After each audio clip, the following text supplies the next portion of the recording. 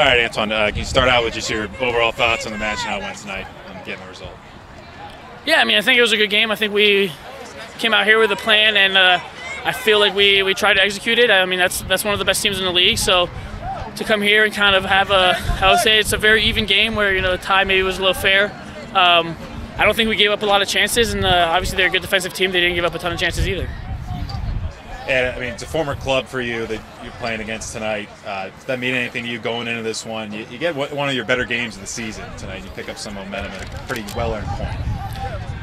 I think it's always fun. I still have a bunch of guys that I played with there, so it's always fun to go against old teammates. Usually it's a little bit more intense because they know that I have their phone number. So if I do something cool on them, they'll know I'll send them a text or send them a video or something like that. So it's a good time. Obviously I really enjoy it, and I really enjoy getting into it with guys, and especially with old teammates.